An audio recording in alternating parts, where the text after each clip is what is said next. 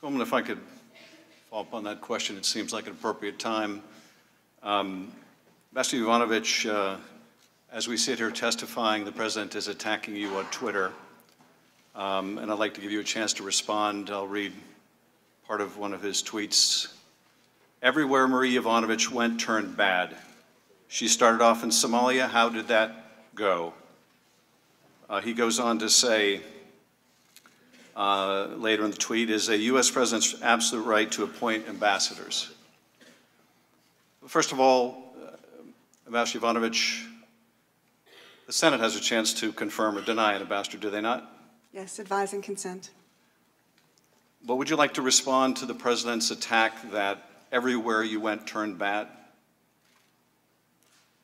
Well, I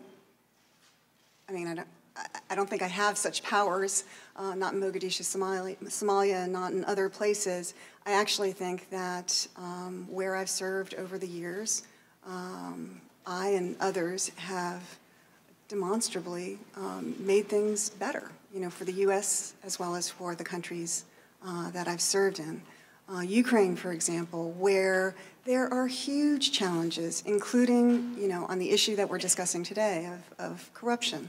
Huge challenges, but they've made a lot of progress since 2014, including in the years that I was there. And I think in part, the Ukrainian people get the most credit for that, but a part of that credit goes to the work of the United States and to me as the ambassador in Ukraine.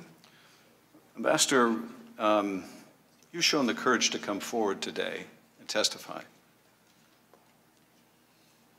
Notwithstanding the fact you were urged by the White House or State Department not to, notwithstanding the fact that, as you testified earlier, the President implicitly threatened you in that call record, and now the President in real time is attacking you.